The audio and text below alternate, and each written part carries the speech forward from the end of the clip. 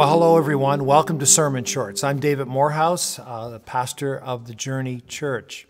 Today I want to ask you what might sound like a strange question.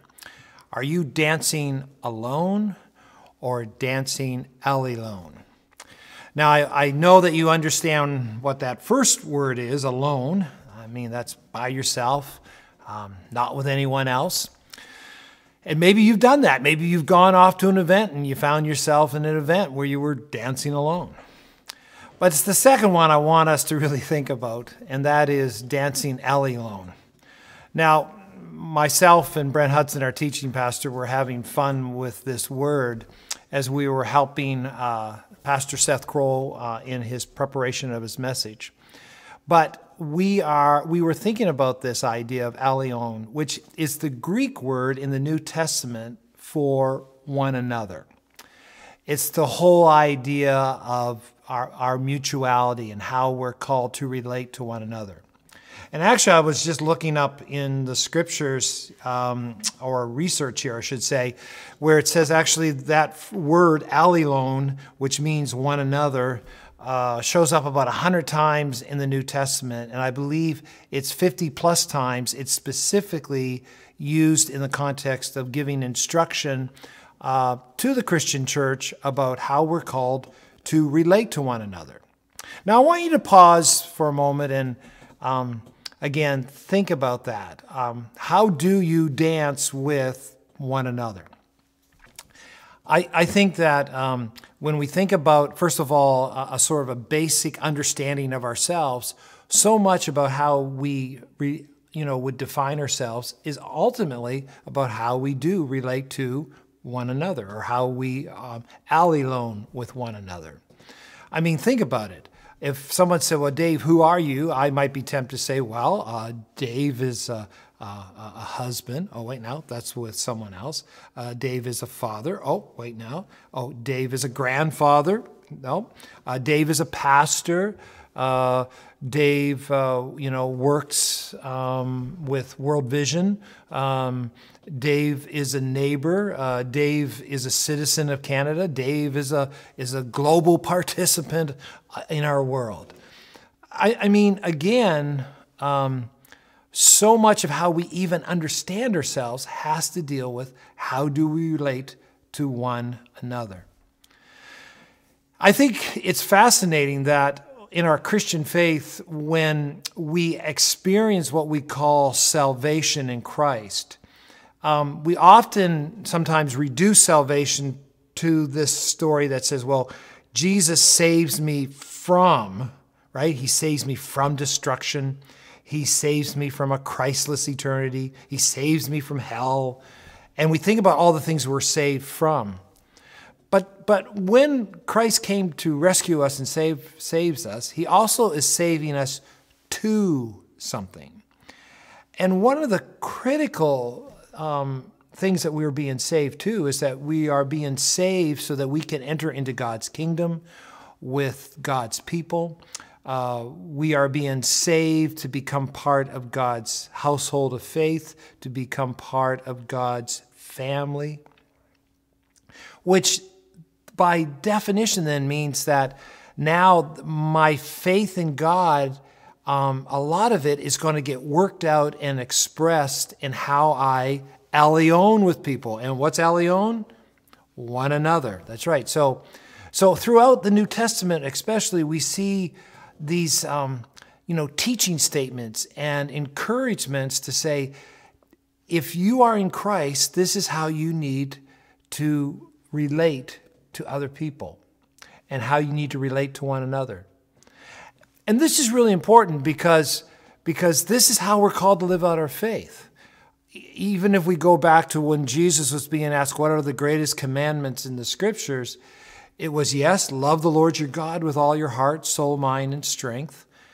But then the second commandment was, and love your neighbor as yourself. So there's this call of relationship that if we're really being changed by God, if we're being filled with who he is, it means that we live out our life before God in an Allelon way. We're relating to one another, and we can never escape that.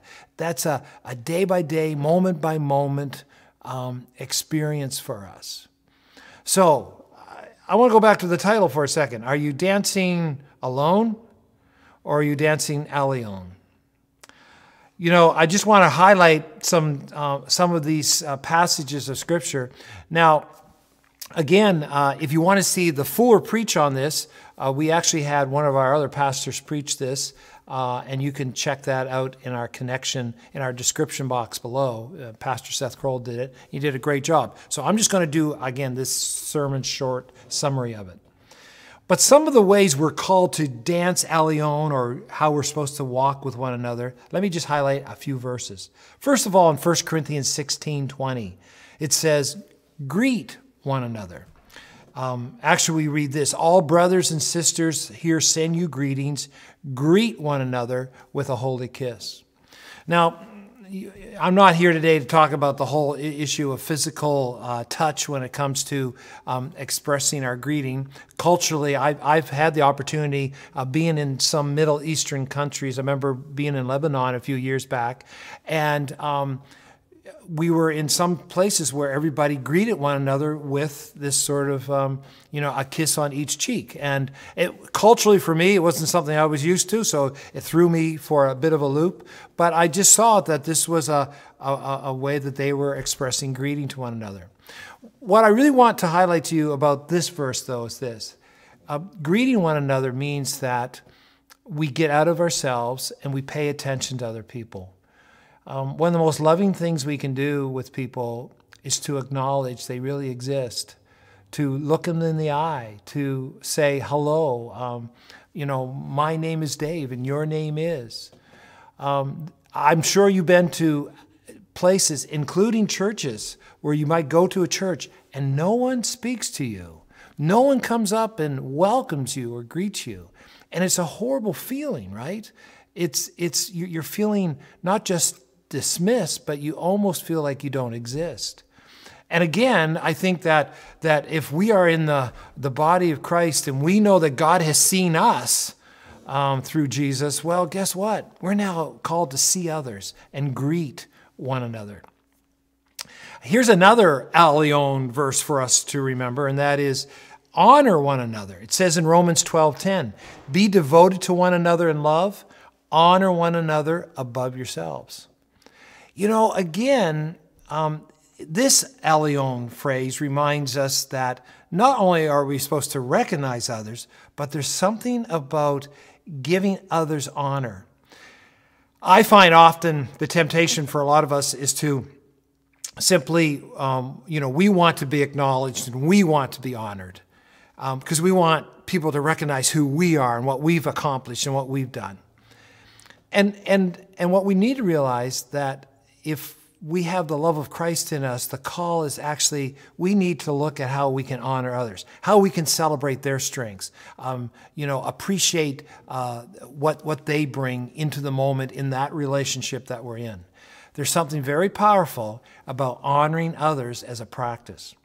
You know, there's so many other dancing Allelon phrases, but I just want to end on this one in Ephesians 4:2. It says, be completely humble and gentle, be patient, bearing with one another in love.